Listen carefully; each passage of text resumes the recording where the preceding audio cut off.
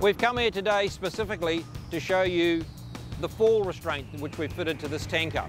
We've fitted a thing called a TRAM, which consists of a belt, a travelling arm and a safety rail. And this represents a departure from what we as a business have typically fitted to the tops of our tankers for fall restraint, and is also certainly a departure from what the industry has typically used.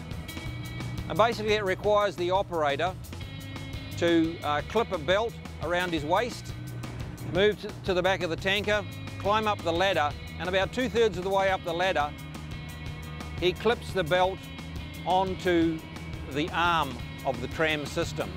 And then as he transitions from the ladder to the top of the tanker, he raises the arm. Once he's up on top of the tanker, he releases the brake on the travelling arm and he pushes it along in front of himself to the location where he wants to work.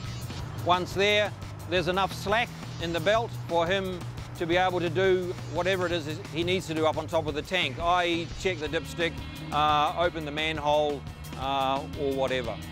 There are a number of reasons why we chose to go with the TRAM travelling arm system as against the more traditional collapsible handrails. Firstly is the enhanced safety that this system provides. The operator's positively connected to the travelling arm and there's no way he can fall from the top of the tanker.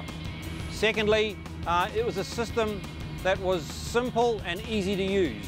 Thirdly, we retrofitted this and the installation on the tank top was relatively straightforward and with far less penetrations onto the tank cladding than you would get with a collapsible handrail system. And in my experience, where those penetrations occur, particularly on the handrails, is where water gets into the tank's insulation and rusts the tank shells. Fourthly is the reduced weight. This system here weighs less than half of what a collapsible handrail would weigh.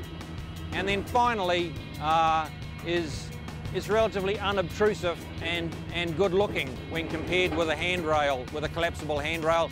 And we didn't want to spoil the looks of our nice new tanker with all of the arms of the folding handrails if we could help it.